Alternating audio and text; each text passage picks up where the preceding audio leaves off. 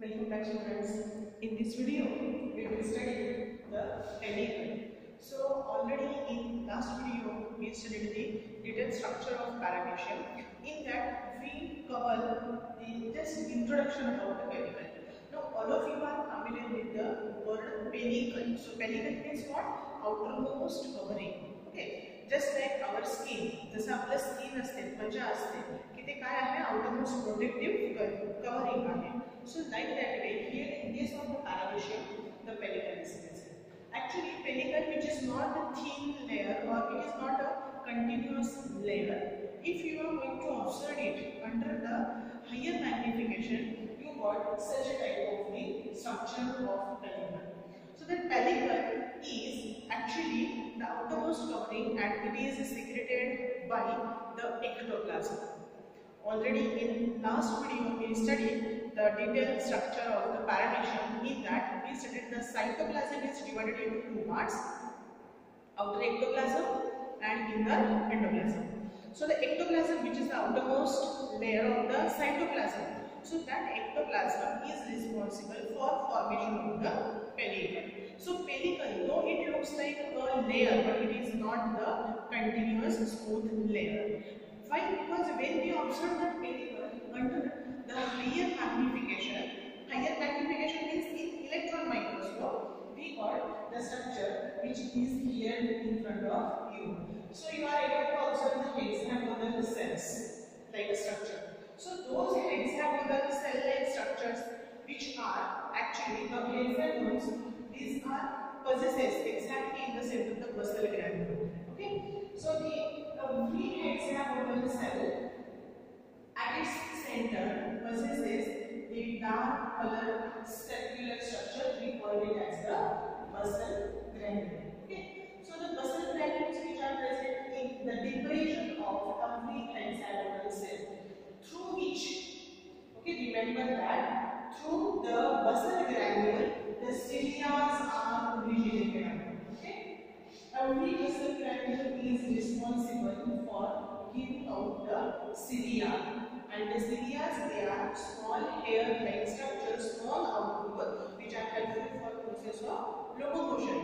Again, we will study in the next few videos. We will study the structure of cilia and how they work. But remember that the base of the cilia is basal granule. As the basal granule is act as the origin of the cilia. Just like we असं म्हणू शकतो की basal granule मधनं cilia originate होत आहे.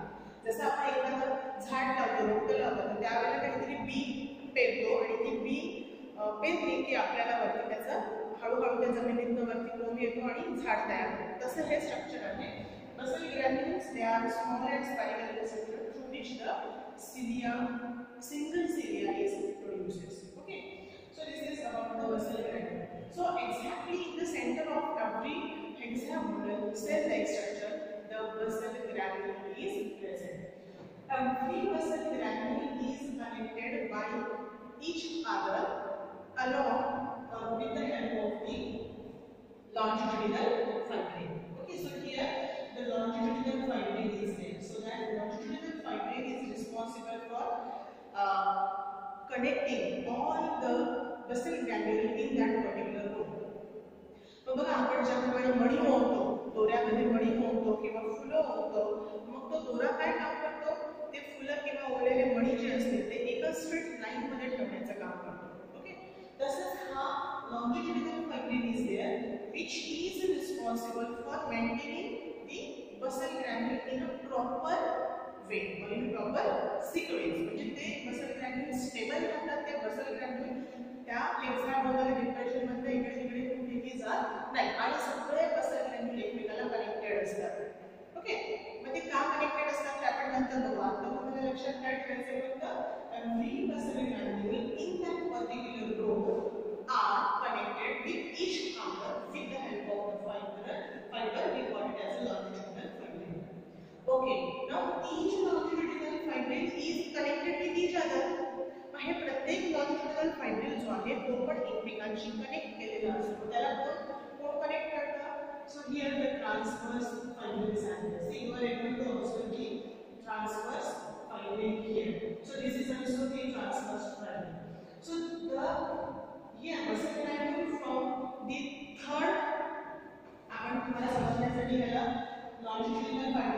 number them 1, 2, 3. So 1, 2, 3. Okay.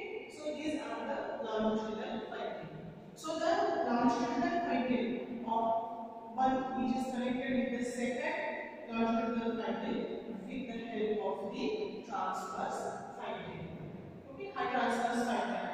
Again here, the second longitudinal fibril is connected with the third one with the help of these transverse fibril. So every basal granule is connected with each other with the help of longitudinal fibril, and every longitudinal fibril is connected with each other with the help of the transverse fibril. Okay, so if you are observe the structure under the electron microscope, the pellicle is look like this way. It is not a particular smooth layer. Okay. So here see the pellicle actually, which is responsible for protecting and giving the proper shape to that particular body of the paramecia. Okay, and if in case of injury, if the pellicle is lost, it is regenerated. So what is the meaning of the regeneration of the pellicle? म्हणजे बघा समजा एखादा accident झाला आणि त्या accident मध्ये त्याचं pedicle cut झालं त्या पॅरामेशियमचं, तर ते पेडिकल परत येतं. जसं आपल्याला एखाद्या ठिकाणी खरचटलं, एखाद्या ठिकाणी लागलं, तर ती स्किन तिथली जी डॅमेज झालेली असते, ती डॅमेज झालेली स्किन परत येते. त्याप्रमाणे येथे होतं, if the pellicle is lost in case of injury, it is regenerated. Regenerated म्हणजे काय? परत येते ती स्किन किंवा ते पेडिकल परत येतं. See, as the structure of the pellicle is very complicated, many of the authors they say that the pellicle is also known as a cuticle. Okay, because the pellicle, which is the outermost covering and that is present in the simple animals. Okay, but many of the authors, due to the complex structure of the pellicle, they call the pellicle as a cuticle also. Okay, so here if you just take the side view. Side view of the pellicle, you are able to observe the example. So here, this is the structure. See, towards the anterior and posterior end of every example, the trichocysts are present. So these are the trichocysts. बघा हे like structure. किंवा आपण जर रताळ बघितलं तर रताळाचं shape जसं असतो, जमिनीच्या खाली जसं रताळ असतं त्याप्रमाणे बघा इथे हे काय trichocysts present आहे. So these trichocysts are there, and trichocysts they act as the organ of offense and defense. Studying diagram in a detail, but here you are able to remember. You have to remember that the trichocysts they are present and they are present alternate to each basal granule. Okay, so in between the two basal granule, single trichocyst is present. Again, in between the next two, single trichocyst. This one there is a alternate arrangement of basal granule, trichocyst, basal granule, trichocyst, basal granule, trichocyst. So this is the alternately the basal granule and trichocysts they are arranged.